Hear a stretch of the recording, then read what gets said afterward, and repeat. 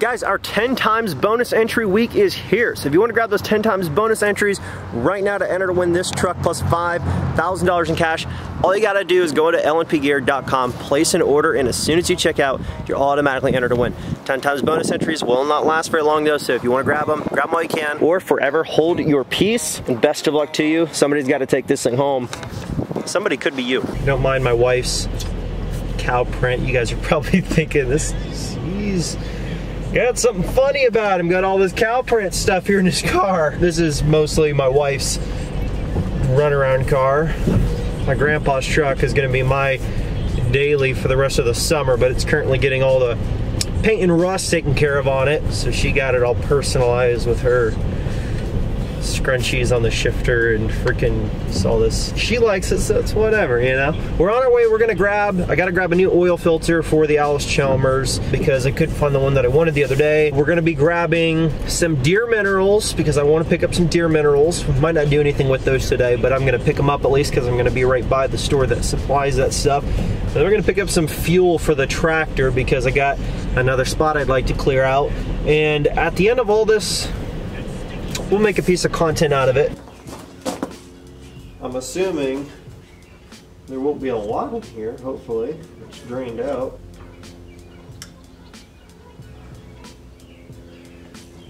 Brand new filter.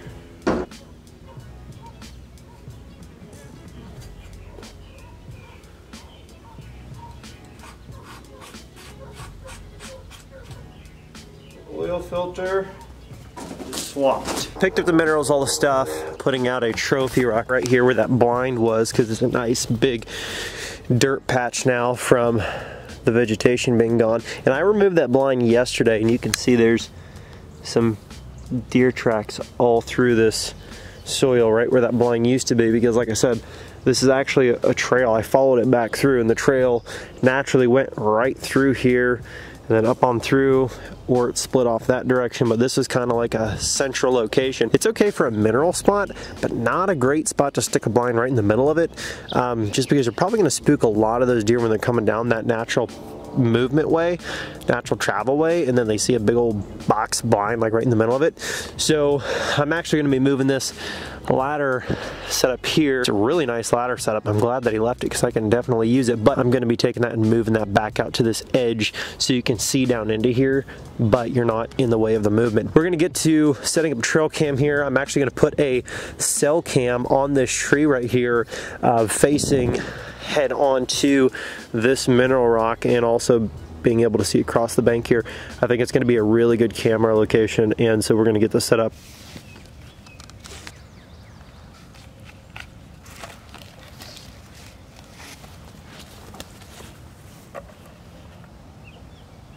Well, I got both my trail cams set. I found this back there as well.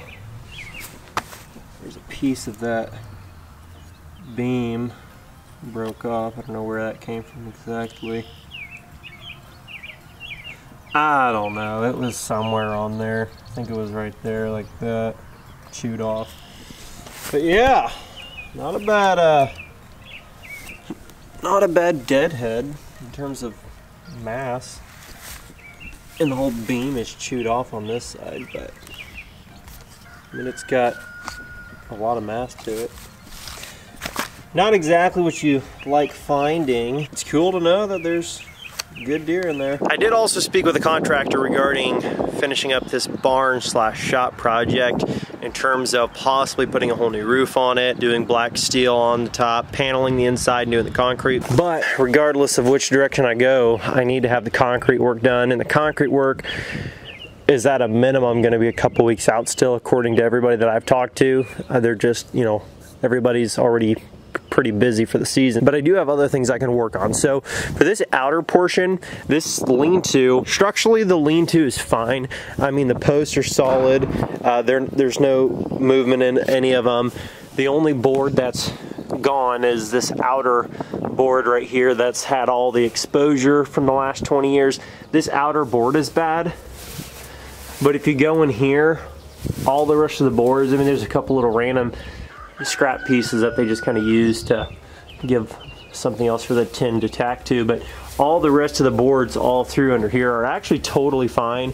And so what I'm probably gonna do is close in the wall from about this post up to the front, so make it so it's closed in from behind and on the side, and that way I can back the Chalmers and the mower in over there, and it's still enclosed and out of the weather, at least from all sides except for the front, until we get a door on the front, depending on the style of doors I want to go with, which is still up for debate. That's what I'm thinking. And then leaving this side, getting it a concrete pad, but then leaving it open front faced, because I want to be able to, you know, whether I want to park the bush hog in a disc under here or use it to stack firewood under or whatever, I still want to have a part that's open. That way I can just back implements up against the barn and unhook them and not have to have, you know, every piece of equipment moved in or out to get something, because that would just be very inconvenient. For today's purposes, I want to start to at least get all this wood moved and all the scraps under here,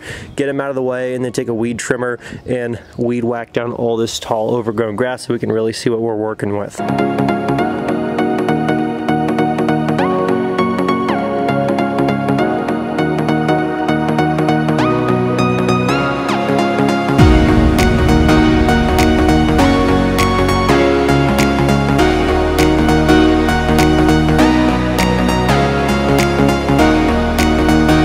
A whole lot better right there. I got some ideas for this back lean-to area.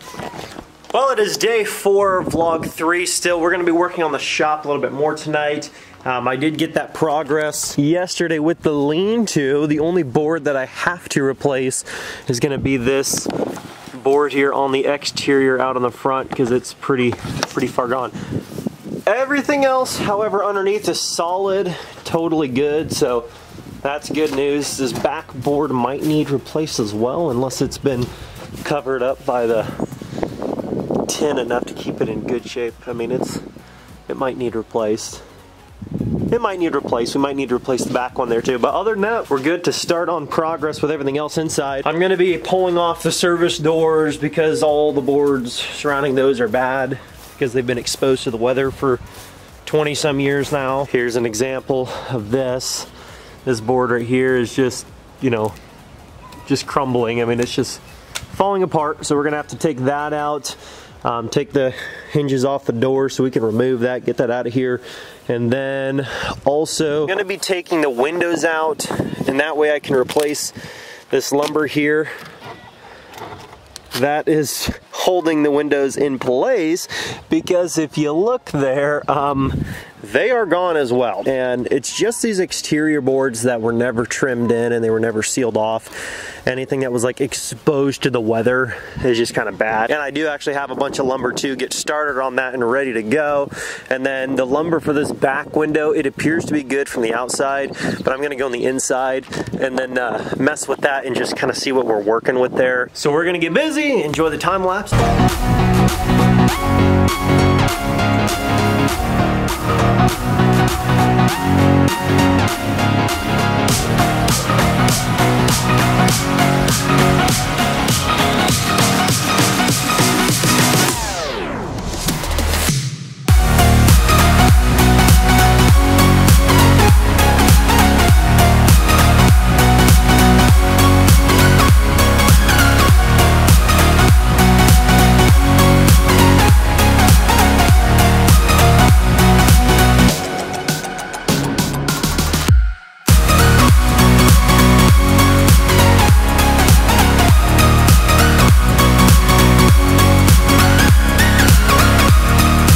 Well, my camera officially died, so I'm transitioning over to the cell phone. I'll show you what I got done so far.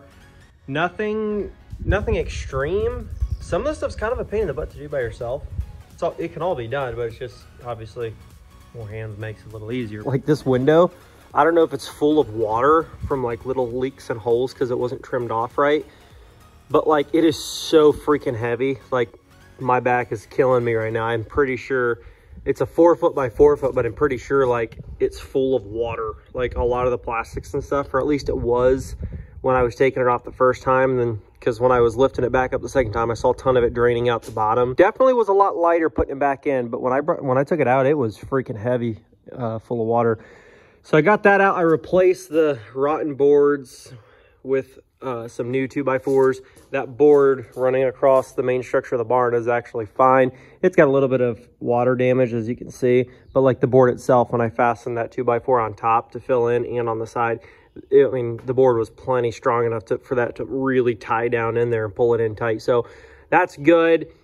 This is obviously going to all be getting trimmed off when we do the interior. I did also get the rear service door pulled off and all of the rotten trim around it. It was pretty junky. All the rest of it's fine. I took off everything that was bad. So all the rotten trim pieces from that cheap material they used to frame out those doors that you can just pick up most places, pulled off all that rotten wood and left all the good stuff. And then if you come back around here, you can see this whole backyard section here. This was all full of that scrap metal fencing, I don't know, wire mesh.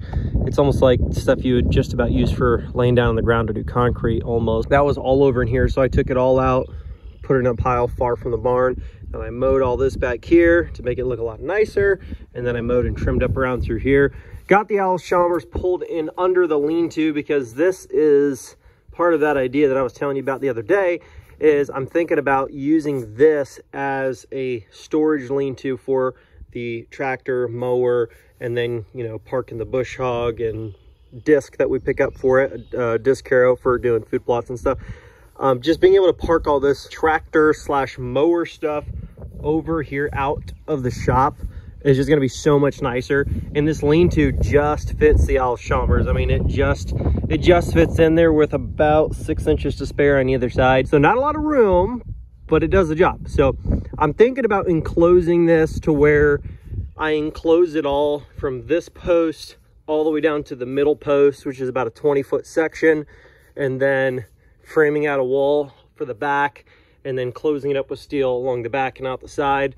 And then that way I can have the tractor in the zero turn stored out here even all winter. Probably have the tractor pulled in further and then have the mower in here as well. But that way it's at least out of the weather from all sides except for the front, with the intentions of putting a front door on. But I'm trying to debate on what I'd want to do because there's a electrical box there, so a slider out that way would be kind of a pain in the butt. We could do a double swinging out style door and just have it to where it can stay propped open to pull stuff in and out, but not officially decided on that. Trying to decide what's going to leave us with the most overhead space and make the most sense with what's all going on over there. And the next step is hopefully going to be having either this other small trailer over here, or if not that, my 20-foot trailer. Once we get that picked up, it's still over there where we were living. Then I can load all of our boxes and things that, you know, are in here that I'd rather not get wet. I'd like to be able to put them on a trailer when the time comes. That way we can get all these shelves empty, because I'm going to be tearing all these off because they're all just old. They've got a lot of swaying to them. They're all just nailed together.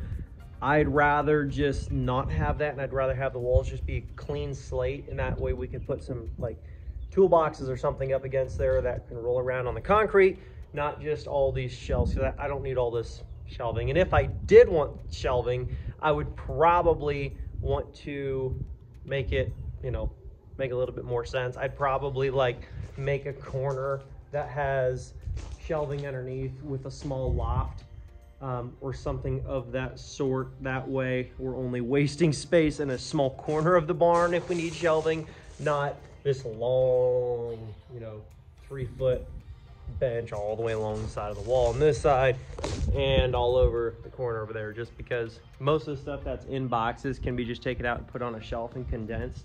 It's just all in boxes right now because that's what we had to do for, you know, moving over. Do not forget, this is your last and final chance to get those 10 times bonus entries towards winning this 1995 compound turbo 12-valve Cummins plus the $5,000 in cash. And all you have to do to enter to win that thing is go to lnpgear.com, place an order on the store, and as soon as you check out, you're automatically entered to win. It's that simple. If you want to claim 20 times entries, you can get those when you purchase a monthly mystery box. And every time that thing renews, it gets you 20x entries again into the current giveaway. Or if this giveaway's over, it gets you entries towards the next giveaway truck that we're doing, so on and so forth. And as long as you stay subscribed and it renews, you're going to be getting entries in towards our trucks. Thank you guys so much for all the love and all the support. Hit that thumbs up, comment down below, subscribe if you haven't done so yet, and I'll catch you in the next video. Peace.